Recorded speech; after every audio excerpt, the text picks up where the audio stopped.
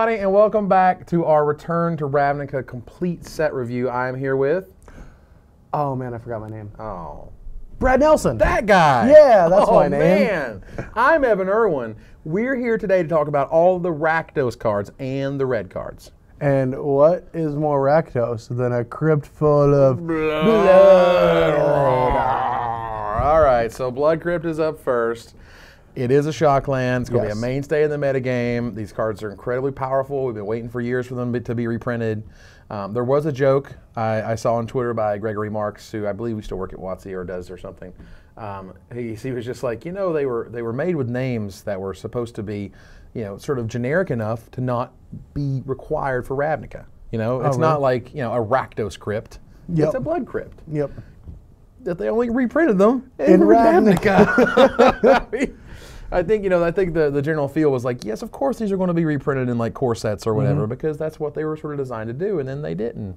And then 7 years later, they made them again in the Ravnica. Well, I mean, I think after a couple years, they're like, we want to go back to Ravnica because it was a sweet story. And I feel like they're just going to like go new planet, or new world, old world, new world, or old world, because it's pretty sweet how that works out. Right, and returning back to places, you know, I mean, that's a good thing. It's familiar. People like that. They do what they liked before. You know, there's little notes they can hit to remind people of stuff. And we'll finally go back to Champions. Oh, I can't wait. I love Champions of Kamigawa. Champions of Kamigawa was amazing. It was. It was terrific. And Champions, Betrayers is my favorite draft format of all time. Really? I've never drafted it. Oh, it's so good. I bet the Kodama's Reaches are good. Kodama's Reaches are good. Basically, the arcane spells. Like, you know, and the Splice on the Arcane was like super cool. They had the little spirit creatures that get like the key counters and stuff, and you could do stuff. It was great. Well, and I think part of it is that, and you'll find a lot of people with their favorite formats, is I had a lot more success with Kamigawa Unlimited than I did basically any other format. Oh, sure, yeah. Ever. I think I topped 32 a GP.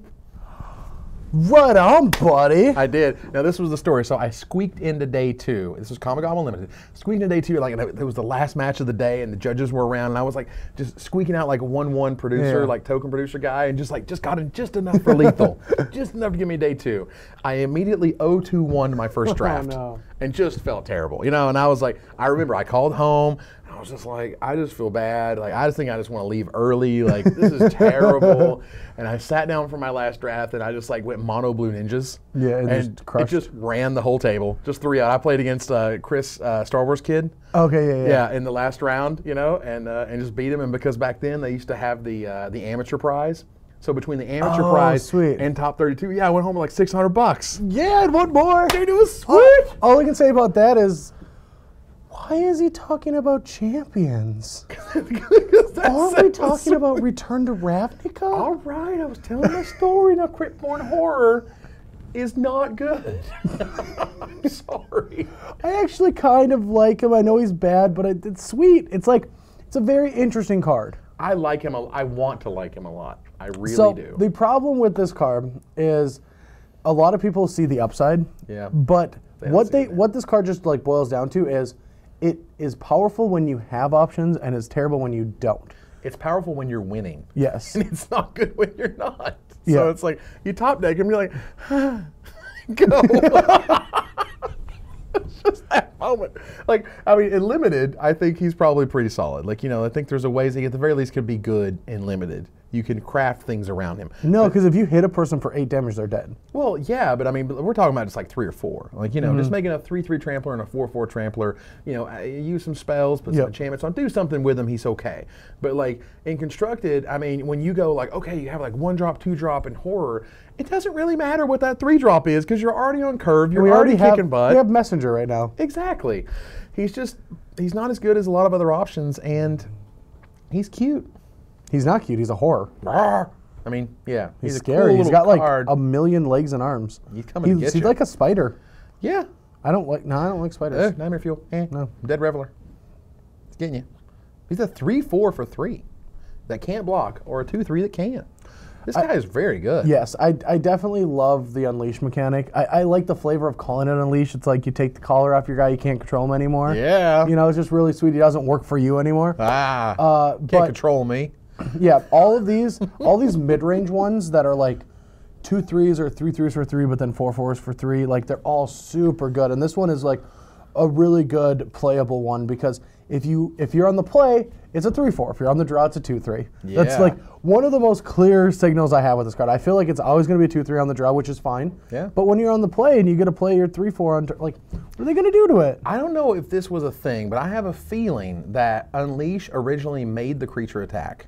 I don't, you know what I mean? I feel like it would play into it. If you unleash them, they get a counter and they must attack each turn because, you know, there's. But then they get a block for that first turn, and that's bad. Right. And but now, you know, it's just like it can't block, but it's a lot bigger, and you get a lot more than what you paid for, and it's just value. And the two sides of this card are just terrific. I mean, Unleash would be such a worse mechanic if they're forced to attack, because forced to attack is so bad. Yeah, it's very bad. Tatterman's Maniac says what's up, you know.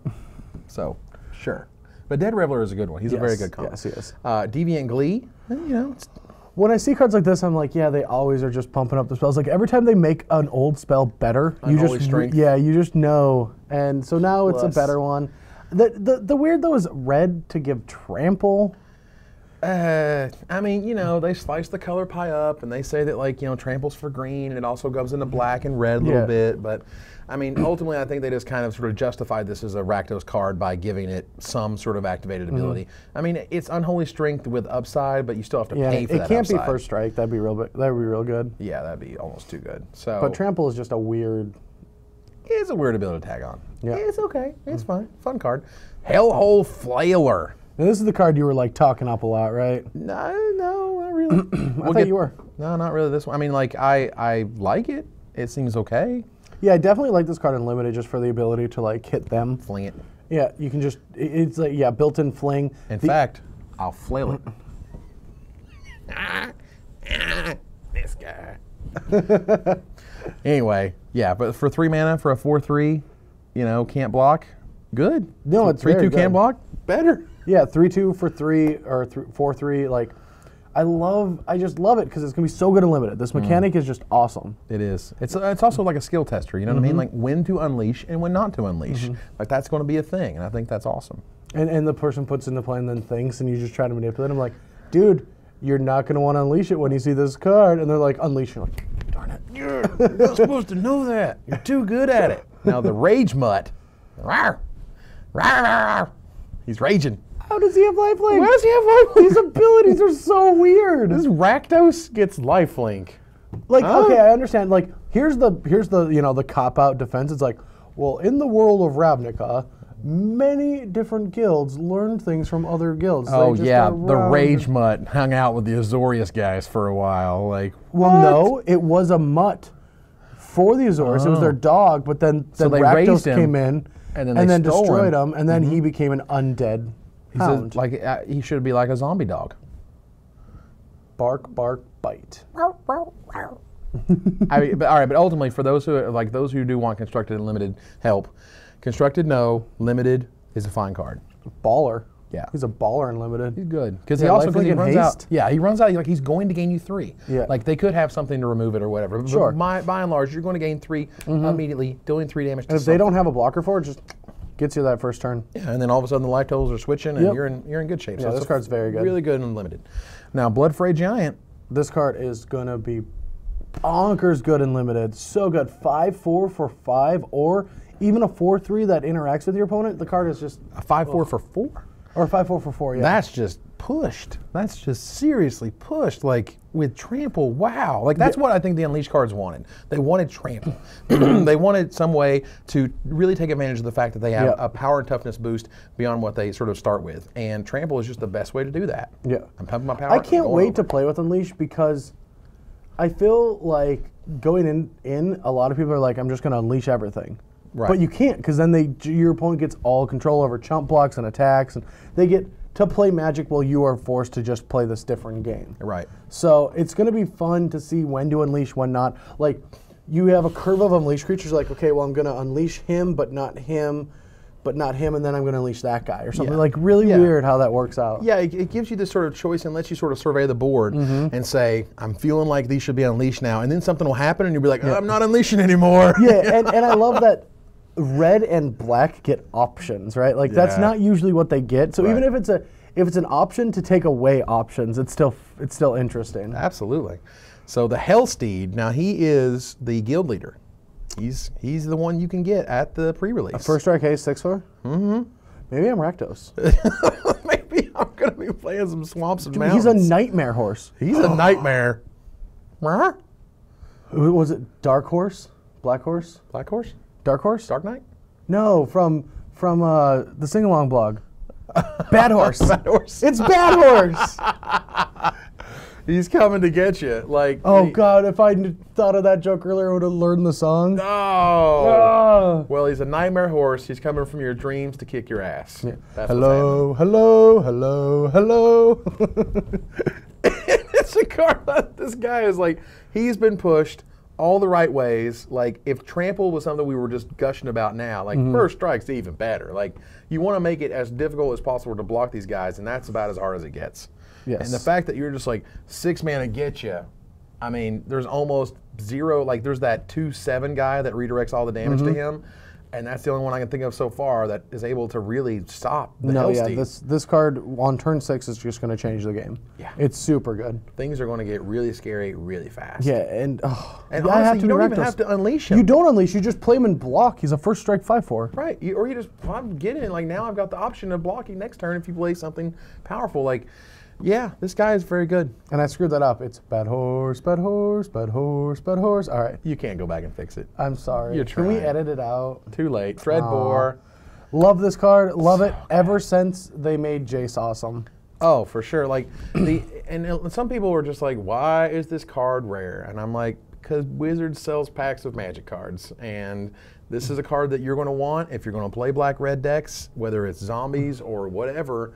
You're going to need probably 3 to 4 of this card. I actually don't. It does all the things. I don't think it's because Wizards sells Magic cards. I think the reason that this is a rare is because all Planeswalkers are mythic and they're like legendary and they're awesome. And a uncommon should not be able to permanently kill a Planeswalker on its own, like a removal spell. I honestly believe that. Oblivion Ring can stop it for a while, but you can get it back. Okay. I feel like an effect that kills a creature or a Planeswalker is such a big effect that it deserves a rare slot. I mean, it's a terrific card. It's very sort of Maelstrom Pulse-ish, Yes. you know, in that regard. And it's just... I wonder if there's a different card in the set that's Maelstrom Pulse-ish. Yeah, it's rare. Yeah. No, nothing? I don't know. Okay. I got nothing. Dreadbore's sweet, though. And if you're playing Jund Zombies, which I personally think will be the most popular kind, this card is... Yeah, this guy. Will be, you know, it'll be a centerpiece. It'll be a mainstay for the next couple years for sure. Oh, Like, yeah. This will be something that, well, it dies to Dreadbore. Well, that Planeswalker is awesome, but it dies to Dreadbore, of course. Now, the Roustabout begins the ridiculously corny flavor text of the Rakdos cards. Yeah, your death row seats, buddy. Nah. Guys. Wow. I mean, I guess you want to get cute about it. Working at Wizards must be like working here. Because we're looking at Wizards products, right? And other people like start. It's like they show the flavor text and they pass it over, and then the guy that passed over goes, and then the person's like, and then they high five Yeah. and send it to the printers. Yep. Whatever. You know, and there's a couple more like that. And like the art is just a little ridiculous. Yeah, the art's very ridiculous. With the mask and the whole But bit. let's talk about this card. I think about it's the card. awesome. It's a 2 for 2 that regenerates, or it is a Dredge Skeletons. I don't think Dredge Skeletons is a terrible card. Yeah, but I mean, and Drudge Skeletons that can bash in, still regenerate, but still bash in for 2, still be a bear when you want it to be. It should be good on the curve. No, this will see a ton of play. Yeah. I like it. Cool. I like it a lot. So Havoc Festival. This was a Gavin Bearhay card. Remember, did you read his article about it? He was very proud that this was, I think, his first contribution to the development Really? team. Yeah. Was a card because he liked Sulfuric Vortex, you know, and dealing damage and losing life and can't gain life and that type of stuff. And now it's just like, yep, you just lose half over and over again. Well, it's got the best art since Descendants Path. It's got some pretty terrific, like, all hell's breaking loose. This is like one of my favorite pieces of all time. It's pretty fantastic. Yeah, it's so good. Like I see the blowing up one where I can just like get it like this big in front of my face. I'm like, this is amazing. There's so much stuff going on. It's so good. Yeah. People, and Little Devil blowing the fire in that guy's head. Yeah. Jeez. As a card, constructed, a little expensive. What? No, this is going to be completely unplayable. Well, I know. That's what I'm saying. It's, Yeah, it's too expensive to be there. But for you know, a casual format like an EDH format, I can imagine this is going to see some play. Well, yeah, people like. It says its name has festival in it. Can I build a festival deck? How many festival cards are there? I don't know. Could it be called the Festivus deck for the rest of us? Oh. Oh, look at you. Now the cackler. I like the cackler. I liked it until I played with it. It's bad, isn't it? It's not good. So the problem with zombies is if you run this hyper-aggressive deck, it's fine, but there's a lot of ways to fight it. You can just like design your deck to beat 2/2s. Well, Strangleroot guys, right? I mean, like, Yeah. all right, I guess I'll trade and have a 3/2 left over. And you not had a as- 2/2 for 1. Yeah, it's not as good as a Diregraph Ghoul, and it's not as good as a Gravecrawler. Like, it can't block like Gravecrawler. It can't block as But a it doesn't come 2/2. back. And, yeah, it doesn't come back. And There's not a lot of reach, where in Gravecrawler there is all the reach. but you could just design your zombie deck to be as hyper-aggressive as possible and just try to get there.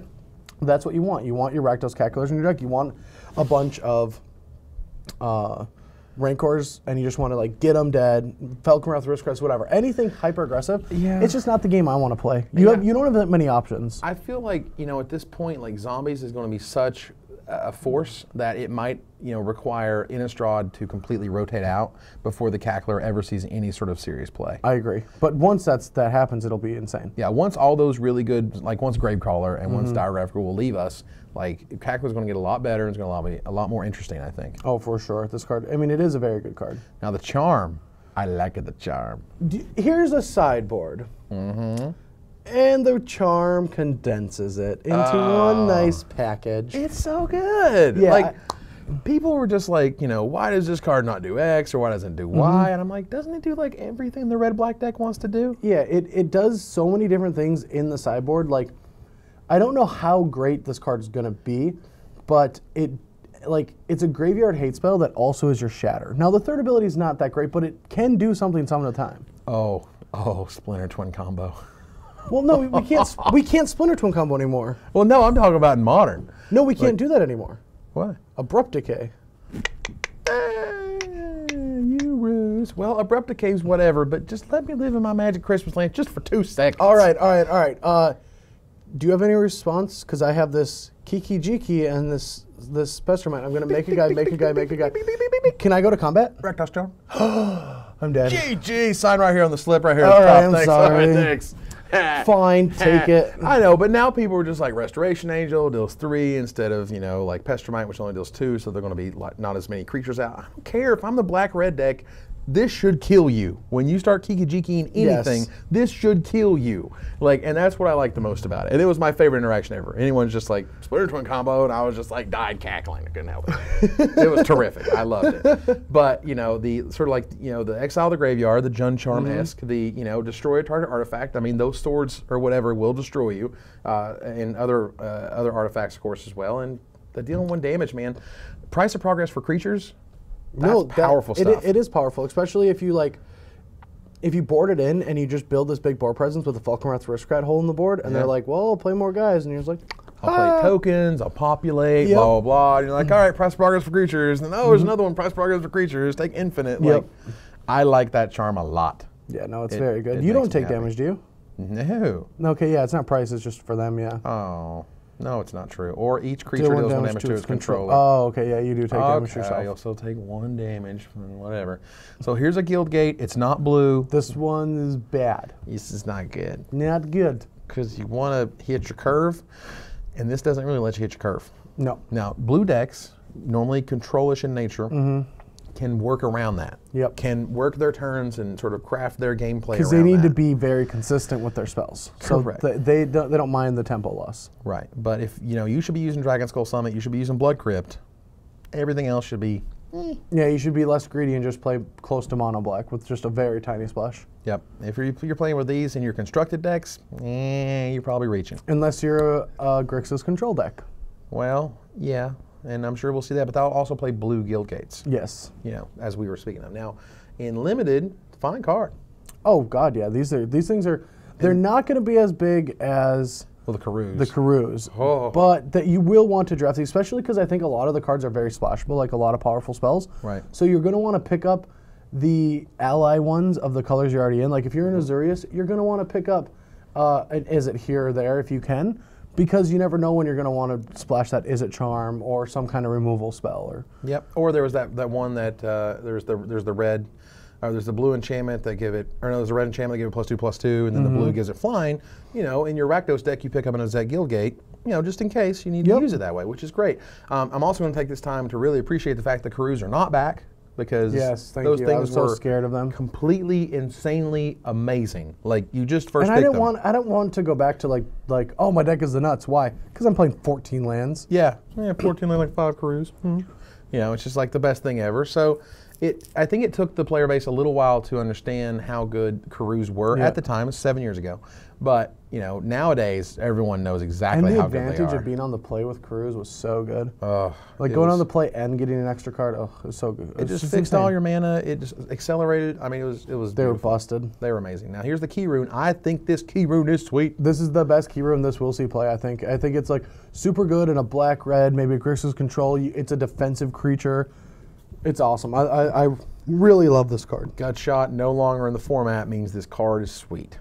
I mean, that doesn't make any sense. Why not? It makes perfect sense. There's no Gut Shot. Tragic Slip. Yeah, I know, but they can't play it for free. You know what I mean? They can't. But it's like turn 5. I know. Just work with my example here. We're trying to be a team, Brad. We're a team. Brad, just stuck with the Gut Shots. All right, so 3 1s with first strike are good. The best key rune. I don't know if the bar's so low that doesn't mean a lot. You know what I mean? The bar is really low. Really low. Weatherseed Totem. It's a 5/3. Now, the Lord of Riots. Tell me about the Lord of Riots. I really wanted to play it, but like the problem with these mythics is like Falconwrath Aristocrat is legal. Okay. How would you ever play this card over Falconwrath Aristocrat? Man, this card's powerful stuff. I mean, the second ability, for what it's worth, it just seems really weird and tacked on, but okay. But, I mean, Flying Trample, 6/6 for 4, you got my attention. But you have to hit them. Whatever. Whatever, it's just a 6/6 for 4. It's 6/6 flying for 4. Yeah, Best Persecutor. There's a different 6/6 for 4 that I think is an all-star, but it's not this one. Ooh, we'll talk about that one in a bit. I know. That's good. All right. Yeah, I think Aristocrat just trumps this guy. Yeah, I mean, he has certainly for right now. If a card has restriction from not even being able to get cast, then it's not good. Well, is this the sort of the point where, you know, the opposite of the key rune, like the key rune's good, I feel, because Gut Shot's not in the format, even though that might be silly. This card's bad because Gut Shot's not in the format, so you can't just like pay 2 life, get you, pay 4 for a 6/6 Flying Trampler. I don't know why it got printed, actually. None of this card makes sense to me. Why does it have a restriction not to be able to get cast? Cost black, black, red, red. Its secondary ability does nothing. Its secondary ability is weird. And it's an Abyssal Persecutor. Yeah, I mean, it's a Abyssal Persecutor, but at the same time, the restriction seems fine because it's like black-red, right? If black-red would have a restriction, it should be your opponent got hurt. But the creatures cost less, okay. Okay, what?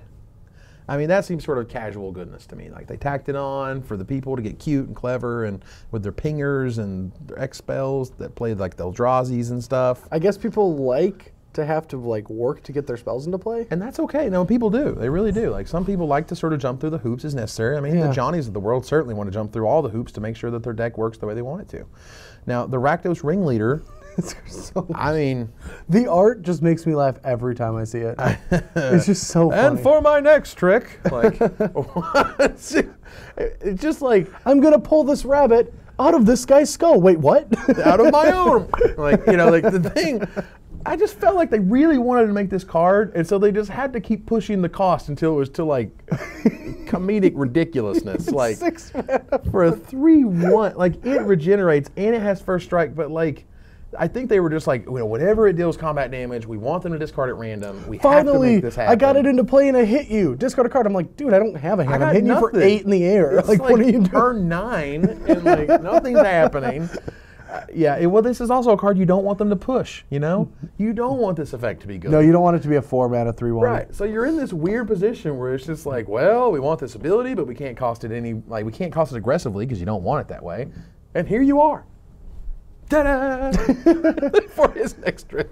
Now, the Shred Freak, I've heard a lot of people really excited about this because, I mean, I'm more into cube culture, and the cube, you know, people of the world are really excited. Yes. 2 mana, 2/1 haste guy, like, they've been wanting this. Pauper cubes have been wanting this. No, like, this card is bonkers. I think it's like even decent in standard. It's good in the red decks. We played with it a little. Obviously putting a ranker on it is just the best thing ever. Woo! And it's fine. It's going to see some play. I think in a red aggressive deck, it's better because black already has a bunch of tools. Sure. But like in a hyper aggressive red deck, I think might potentially exist if we keep working on it. We're getting there.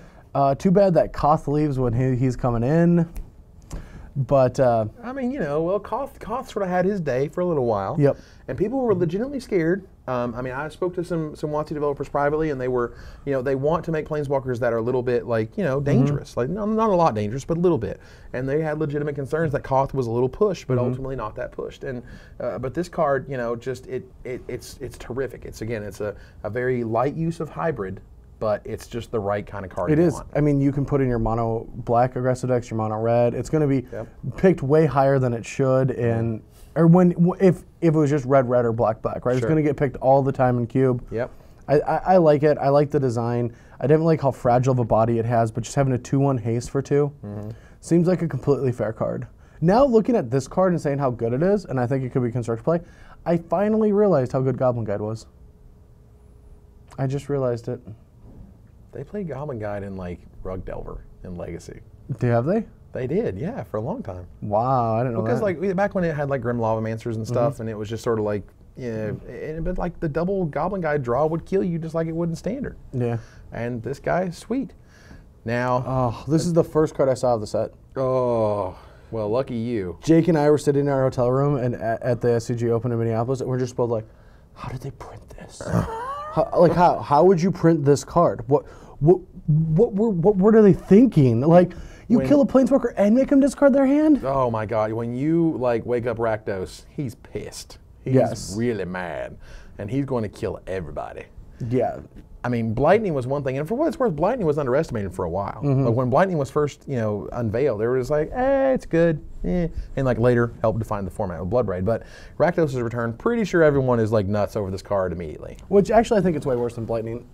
Well, it is. I mean, obviously on the raw cost, but like, in terms of flexibility, in terms of Cyclonic Rift plus Rakdos' return, I mean, any bounce this, make you discard it, and you deal damage, like value on value on value. The thing I'm mostly scared about with this card, though, is how awesome it is in limited. I know it's a mythic, so you're not going to see it much, but this card is ridiculous in limited. Like, in sealed, in the mid game, discard your hand. In the top deck late game, I have a fireball. Yeah, I have a fireball, or if you're like sandbagging a removal spell for whatever, fireball and get rid of your removal spell. Like, wow, wow, wow. This card is gross. This card was made to be exciting. This card was made to be powerful, and I think they got there. 2 points. 2 points for WotC. Rixmadi Guildmage. This is such a weird. The Guildmage. I don't like it. I don't like it. Wizards, make me a new one. I want the regular Guildmage better. I like the Rakdos Guildmage. Rakdos Guildmage was sweet. It did the things. It is literally living into my cube. It is going to be, is in my cube today. It might not be there tomorrow, but we're talking about it. The Rixmadi, he's just not as good anymore. But for his time, he was amazing. Yeah, he was very good. I remember running the Suicide deck, the Suicide Red Black with Bobs and Greater Gargadon.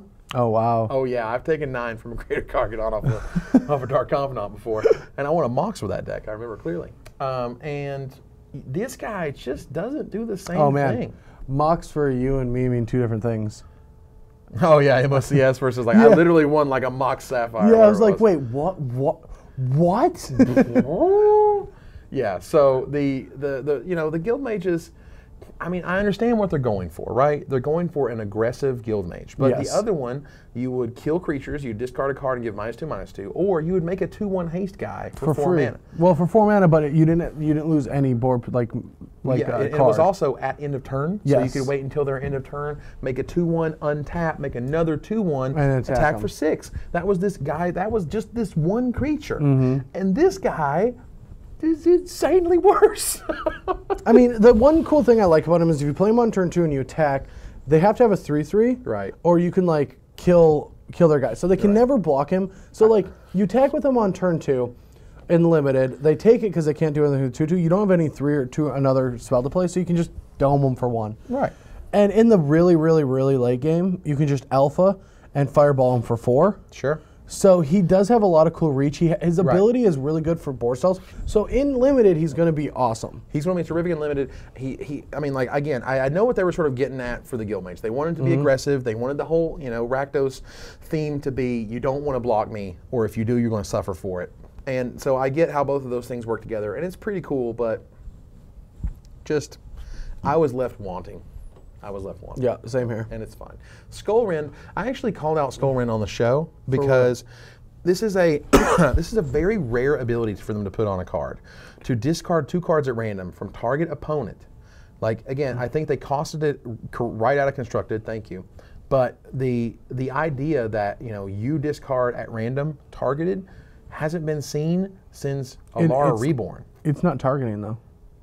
Well, I mean, fair enough. I'm okay. obviously thinking of constructed, but for what it's worth, that's why, like, it's geared for like an EDH world in terms of each player does a blah, blah, blah.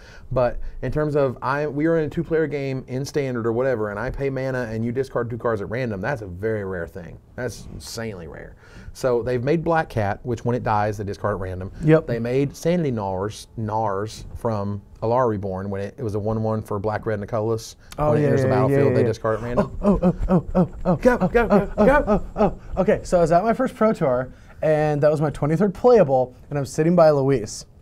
And that's in my opening hand. I'm like, God, I have to play this for the first spell of my draft. And I play it. I'm playing against Jan Fluken foreign pro guy? Yeah, that was very bad of me to say it that way. It's okay. But I am ignorant. I played him many times, but I played him and I do that and he's like shuffling his 7 cards and he just like puts them out and I'm like, we like take a D's 10, I'm like 6 and he flips over.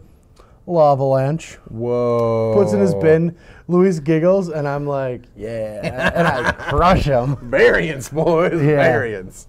So I don't want to spend a ton of time on Skullrend. I recognize it's sort of an EDH geared card, but I did want to mention and note that discarding at random and a bonus on top of it, rare thing. It's very rare. Constructed, no. Limited, no. No. No. Just wanted to get that out there. No. Now, Slaughter Games.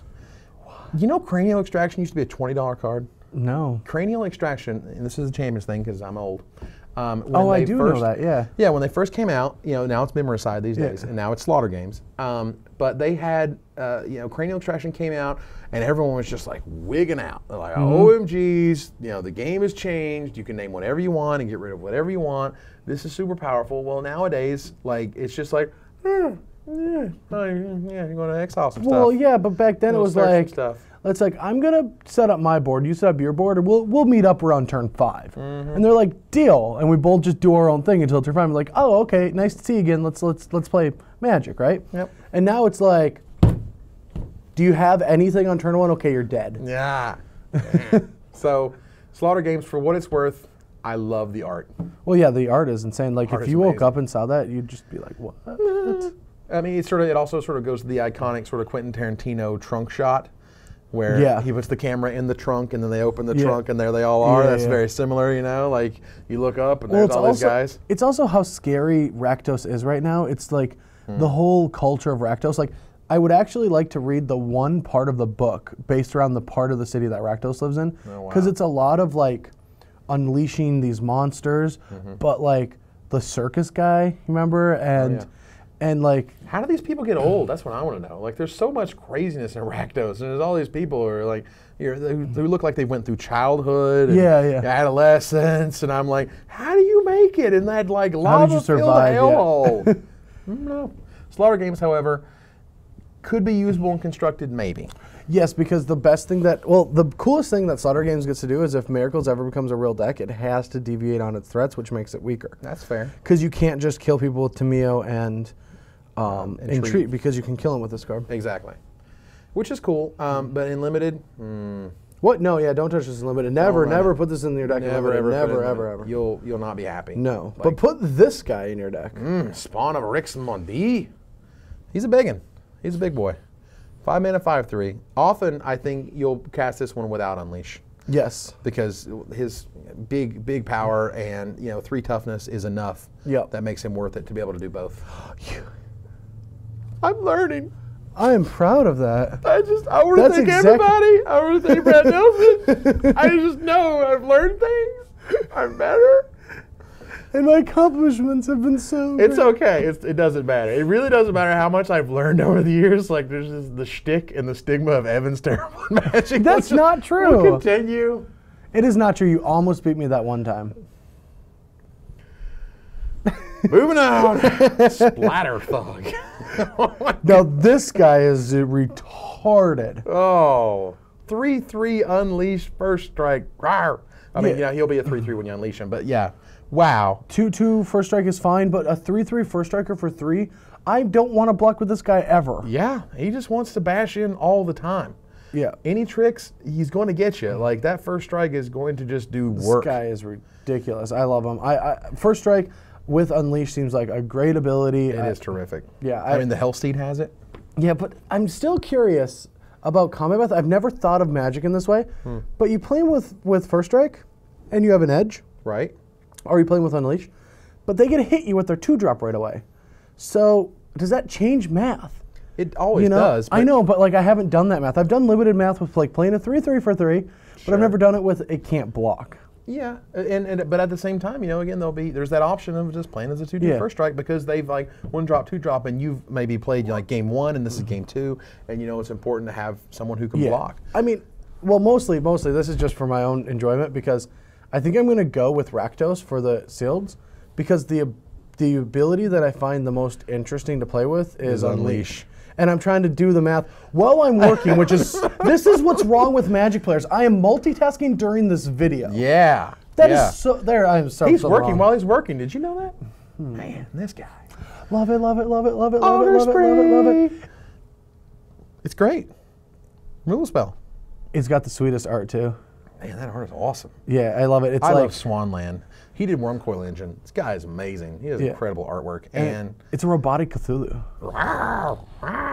And I mean, this is one of those where your Hellsteed, is just going to kill them with this card, or they've got something powerful and you kill it. Like, options. The fact that Red Black has so many options right now. Yes. The Unleash mechanic and all of these spells just, give you the ability to sort of, just walk the right path. If you have a huge guy, it gets a bonus, but it's hard because the +4 can actually be a downside. You have to play this as a sorcery more often than not, because if you play it as a instant and they have a growth effect, which they will use, then all of a sudden you gave them a 10-2. And don't do that. Yeah. So like it is more of a sorcery than an instant some of the time, especially against all the pump effects in the format. But being +4 -4 usually just means it's a removal spell. Yeah. And it's fine that way, and again, it's the but it doesn't always have to be a removal spell. Oh no, and that's what's so cool when about you have a it. huge creature, right? You're going to make it monstrous. I love that card. Yeah. Now Chaos Imps in standard, no. In limited, this guy seems pretty awesome. Like, you don't even need to unleash him. Like, he's just a 6/5 flyer for 6. Like, he's a hell of a dragon. But he doesn't have trample then. Oh man. But there's no trample. Oh, look at the tears as they crawl down my face. You can't block. You get chump blocked by all the tokens. Okay. Populate, trample. Populate. I mean, yeah, but I mean, Jesus, that's huge. I do like the best part about his ability is you can then put counters on him. True. With any of like the scavenge. Yep. And then at that point, then he gets his ability. He can't block anymore. Yeah, but like if you have Slitherhead from Isn't it going to be so sweet with a Slitherhead in your graveyard and you're like, you're not going to unleash that? I'll unleash it. I can't wait. So good. Like, yeah, that's pretty terrific. Now, do note that it can't block as long as it has a +1/+1 counter on it. What? It's not, if you unleash, it can't block. It's if it has a +1/+1. That's what I'm saying. Sure. That's what I'm saying. The scavenge. Oh, you mean scavenge theirs? Scavenge theirs to force it so it can't block. Oh, it's like, clever. You're not going to unleash it? Oh, I'll unleash it. I got you, buddy. It's okay. Yeah. Let's take this collar off. There you go. Now, Gorehouse Chainwalker, I have my foil ordered for my cube. Well, that's card is so good in cube. Wow, like I was running 2 for 2. Yeah, I was running like Reckless Wave for something. Like no, I'll just play one more mana and just have it be a 3/2 forever. Yeah, right. Get you. This card's good. No, this card is very good, and it's great because The interesting thing I think about this is if they play a bear, you're going to want to just keep yours as a 2/1 and trade. You don't want to give them the option of going bear. Sure. Because then if they attack into you, that means that they can deal with your 3/2, which means they're just going to play a worse bear. Right. and then you can't do anything. Your options are gone. So this guy in limited, I think, is going to be leashed up. Ooh. He's leashed up. He's leashed up. So he can't be unleashed. There you go. And, you know, it just gives you options. Again, yeah. All we've been going on back and forth with Rakdos is like, but if you do this, you can do that. If you do this and this, and there's the racing right here. Isn't like this the funny thing? It's like the white and the blue cards were like, beat down, attack, no options, just do it. Right, go. And now we're like, I wonder how we play these red and black cards. They're so intricate. They're so tempo-like. What? Now, the Thrill Kill Assassin. Another amazing name. A terrific name. Now, Gorehouse Chainwalker I think is a little much, but Thrill Kill Assassin, hell yeah. I'll go for it. Oh, yeah, this just feels like a Quentin Tarantino movie. Oh, absolutely. A 2-mana, 2/3 Death Touch that can't block. That card is amazing. If they just printed that card alone, that card would be amazing. Yeah, being a 1/2 Death Touch in limited is so powerful. Like we just saw how great the spider was. That's what I was thinking. Yeah, the spider was so powerful, and this is it. It doesn't have reach, but if you're on the play, you make a 2/3 Death Touch. What are they going to do? Who blocks it? A 2/2 can't block it, so then you have to have a 3/3, and it trades. Yep. And it's just all good. It's all upside. It's uncommon for a reason. Yeah. If in constructed, no, but maybe. Yeah. I'm going to give it a maybe. But in limited, for sure, this card is terrific in limited. Yeah. Like, because you have that option. Yeah. Because if you're aggressive or if you're on the play, like, you're just going to 2/3 it, and no one's going to want to block this guy ever. No. Absolutely not.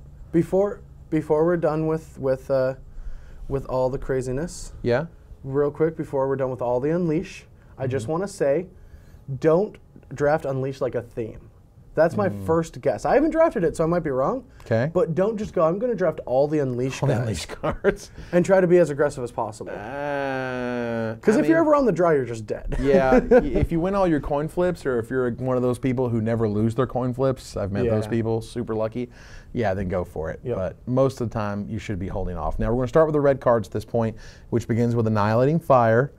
It is very pillar of flamey, you know, but with instant and. I really like this card because more ways to just make sure that the card doesn't come back. Yep. I wish it didn't let you regenerate.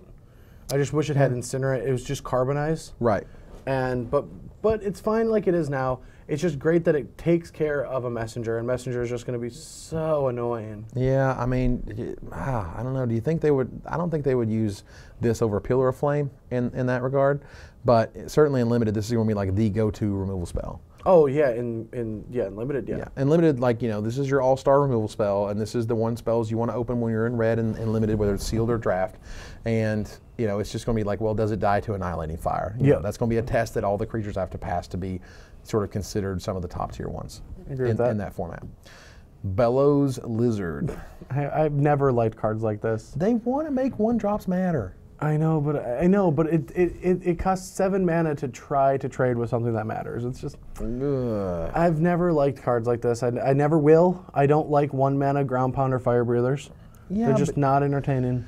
I mean, Stone Right was sweet. No, it doesn't. It wasn't good at all. I mean, when it soul bonded with your flyers and stuff. Yeah, but it's because it was like decent limited because you had flyers. I get it, but it made it more awesome. And you didn't make your fight. You turned every guy into a fire breather, not just a fire breather. True. And this guy actually has worse fire breathing. Yeah.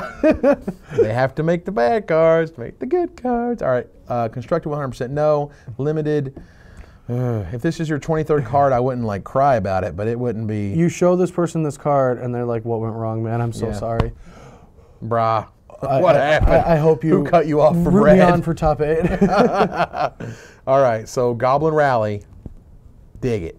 Love it. All right. Let's do some Goblin stuff in Standard. We got Krinko. Let's do this. We can make it happen. Yeah, Krinko and the Goblin Rally and the Tab Krinko and double all the Goblins. This is like going to be part of my crazy experiment deck because I want to play Battle Hymn and Goblin Makers and Ritual and Copy Ritual and then Experiment and then Copy Experiment. And yeah. Epic Experiment deck, sure. Burn at the stake. Yeah, burn at the stake. Now, Goblin Rally, you know, it's sort of a captain's call in red for another mana, you get another guy. And, you know, they're goblins, which is sweet.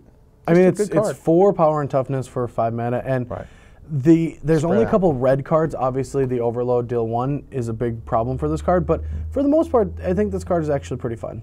I think that this is sort of the card that will actually make your opponent sideboard in that. You know. Yes.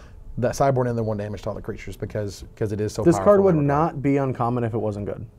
True. That's just these are the lines. Like sometimes I'm like, is this card good or not? And I'm like, it's uncommon, and it's a very unique ability, so I guess it's probably good. Yep, I think it's very good. Now, again, constructed, no. Limited, hell yeah. Yeah, it's very good. Ash Zealot. Now, I went over Ash Zealot in the show, and I made a lot of comparisons to Tunnel Ignis. And can you just give me a repeat of how you said it in the Magic Show? Well, I said it 2 ways. The first way I said it incorrectly, which is Tunnel Ignis, and shut up. And but the thing is, like, a lot of people were just, you know, a lot of the feedback I got was just like, but Evan, it's a 2-mana 2/2 first strike haste, and what I was mainly focused on was its second ability. Now it's it has a second ability besides first strike and haste. Yeah, exactly. But what I was focused on was the second ability because yeah. you know it was previewed by a developer on Wizard's site, and when they sort of showcase these types of cards, you know, it's Great Sable Stag. You know, it's the Baloth that gains you 4 life against Jund. Help me out here. Obstinate Baloth? Obstinate Baloth, thank you. So it's these, you know, again, it's these scalpels where there's like, Snapcaster is too damn good. Now, for me, I mean, I think that's pretty obvious to everybody, and Wizards sure as hell knew it by that point. And so they make Rest in Peace, they make Ash Zealot to allow the aggressive decks some sort of option to answer the best creature they've ever printed.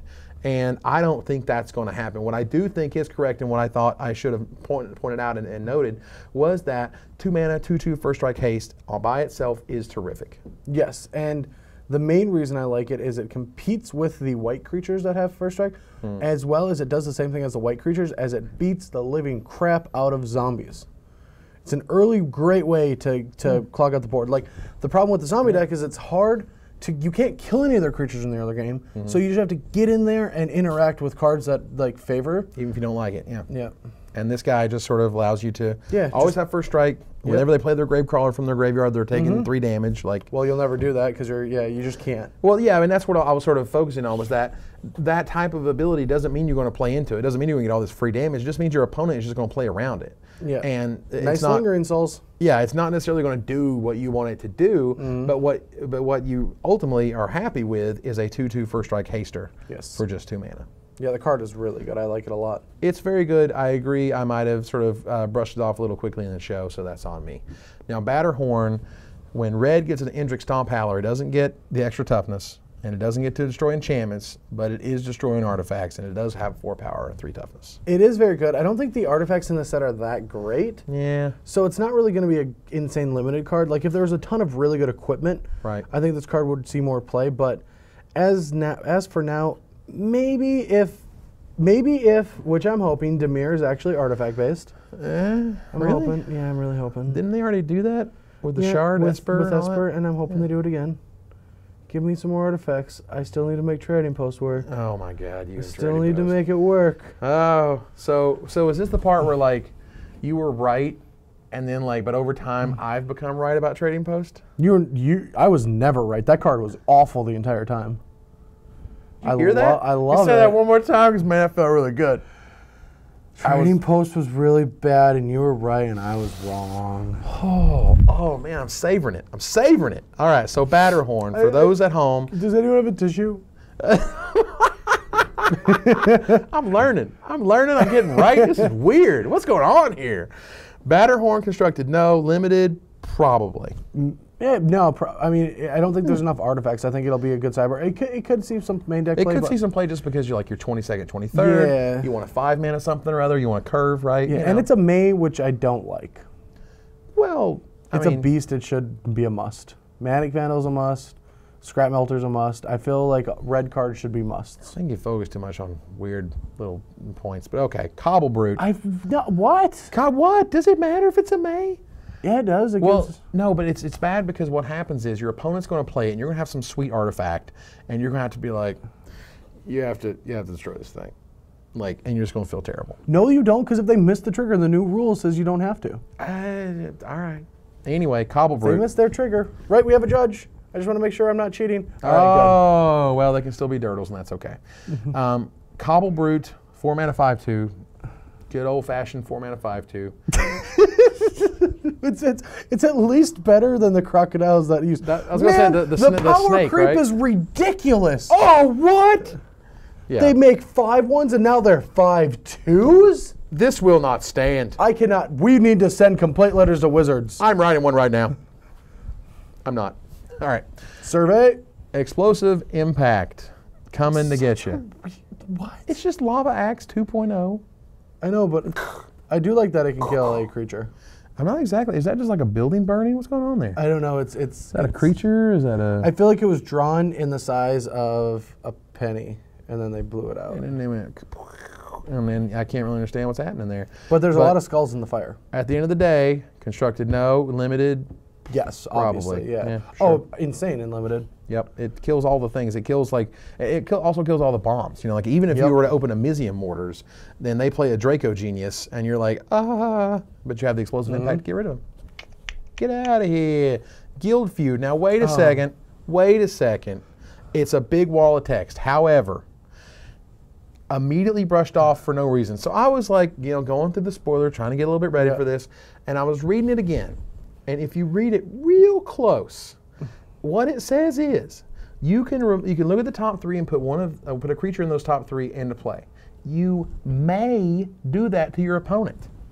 This card basically just says you can look at the top 3 and reveal them, and if there's a creature, you just get it every turn. Yeah. You don't have to let them get things and attack or whatever. Nope, it's a may.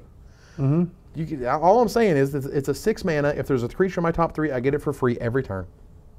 I think that's cool. I actually think it makes the card a lot more interesting. But can you not do yours and you can take theirs and you get theirs, right? Did I read it wrong? wrong? They just fight.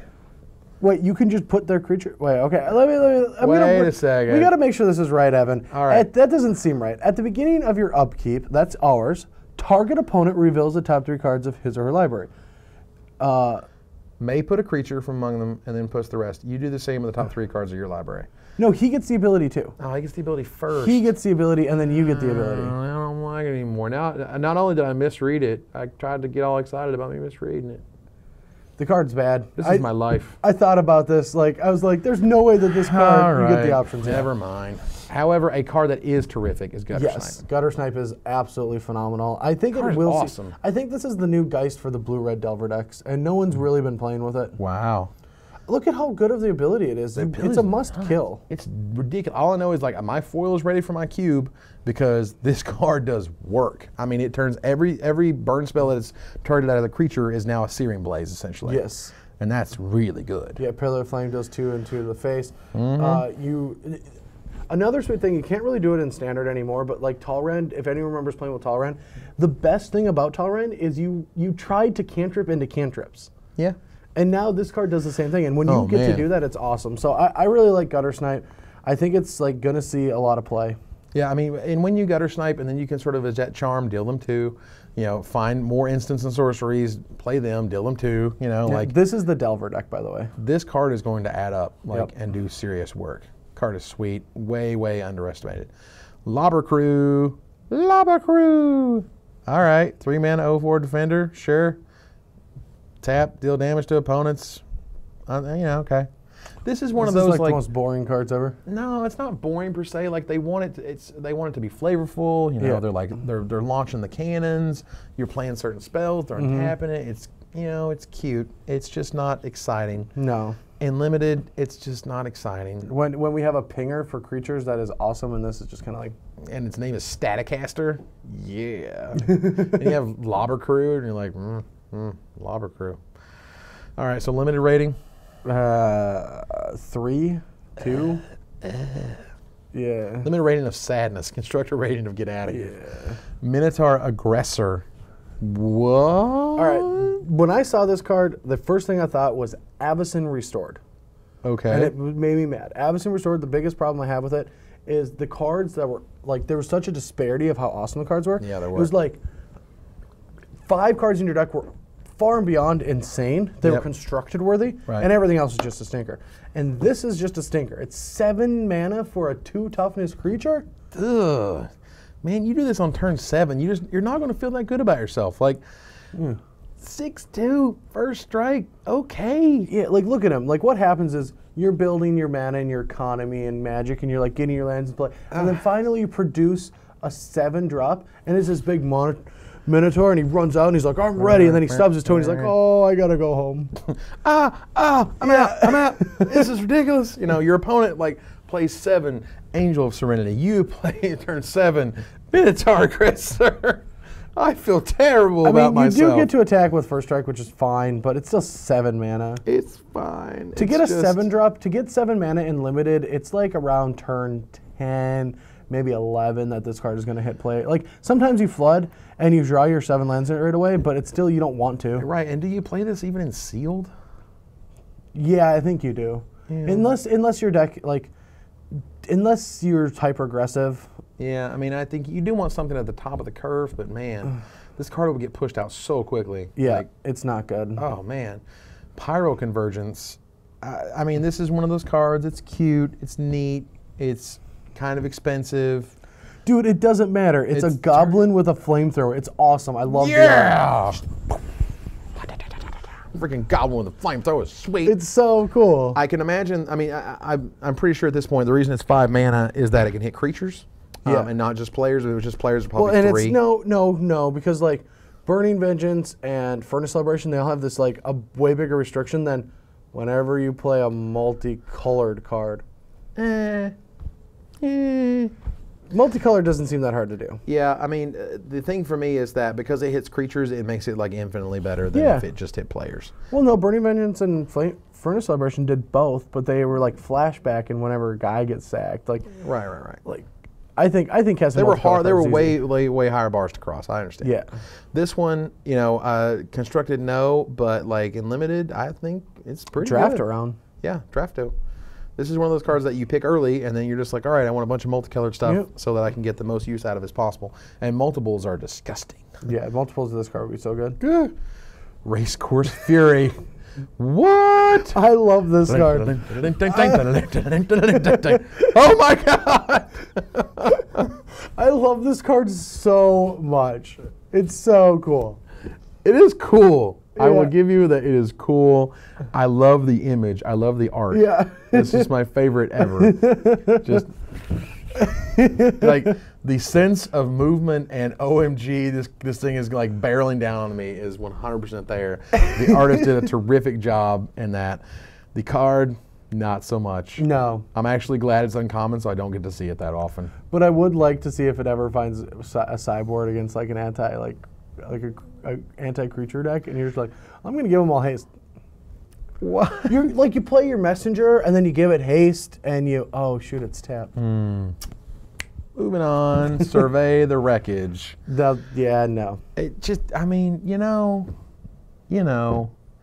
they try to make land destruction interesting. Land destruction should absolutely not be costed aggressively. Yeah. It used to be, and everyone hated life because your game would end before it even got started. Turn 1 bird, turn 2 stone rain. Like sometimes your game is just over. Like they literally just won the game with that stupid little play.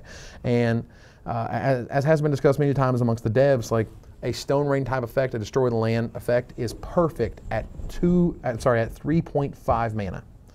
Sure. But they just, they half can't mana don't work. Yeah. And it just, so everything is 4 or above, and so it's demolish or whatever, and it's stuff like survey the wreckage so you can get this little dork out of it, and it's just not that good. No.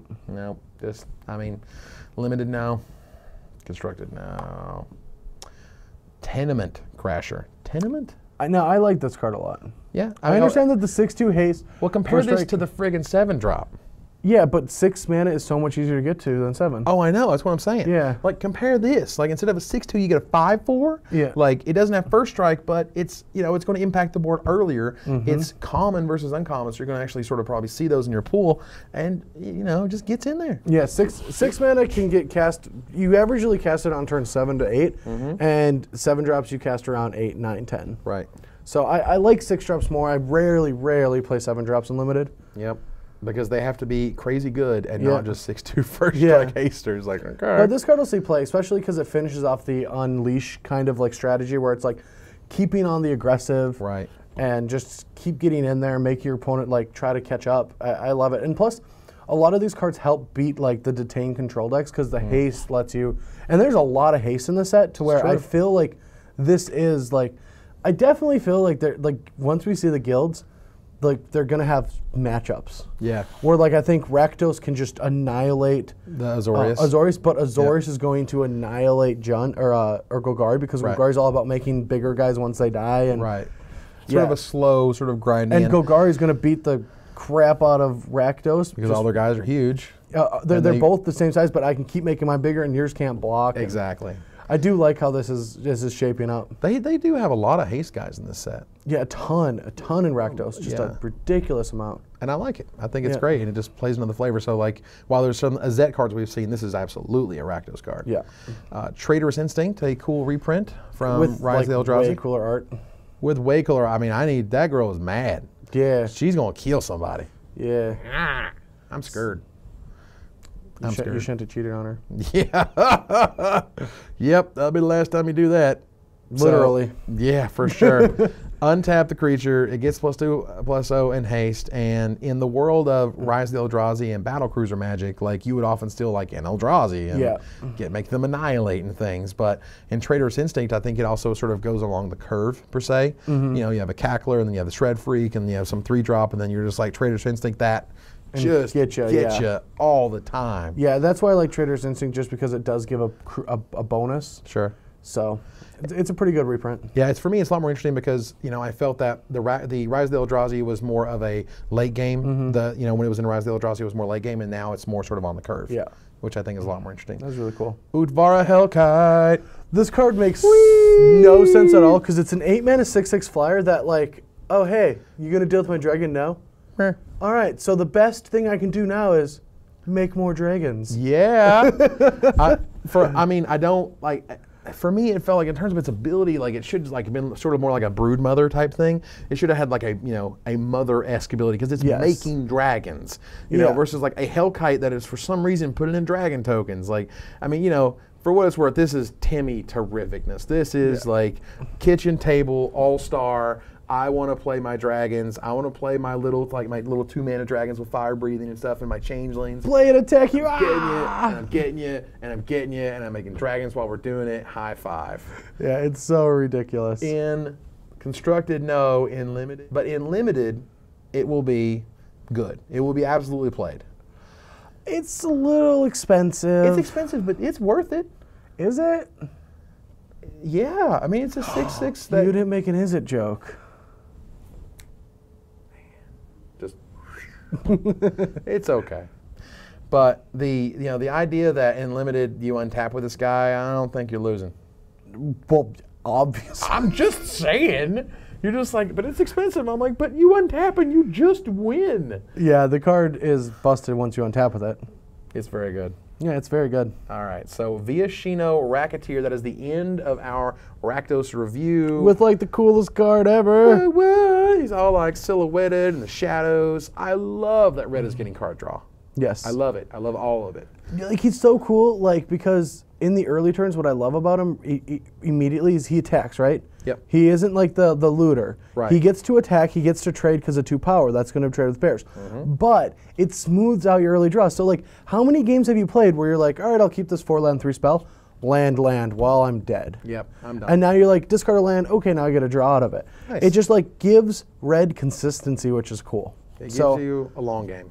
And that's what I like the most about it. Yeah, I definitely like this guy a lot. Yep, he is good. He will absolutely make all of your limited decks. I won't see him in constructed, but that's okay because they don't all should be going to constructed. So, all right, ladies and gentlemen, that is the end of our Rakdos review. All of the red cards and all of the Rakdos cards. We're 3 in. We got 2 to go. You are right in the middle of our Return to Ravnica set review. We will be following up tomorrow with Golgari cards. My favorite. Then we could finish with my favorite, Celestia. You're sweet. Just you wait. So for Evan Irwin. Oh yeah, Brad Nelson. That's who I am. Anyway, we're here. We're tapping the cards. We'll see you tomorrow, so you don't have to.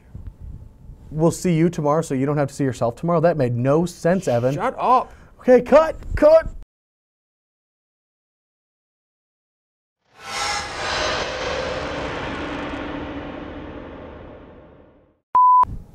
Hello, everybody, and welcome back to our. I was like doing weird faces because I thought you weren't gonna. Anyway, I'm good. Oh, Brad.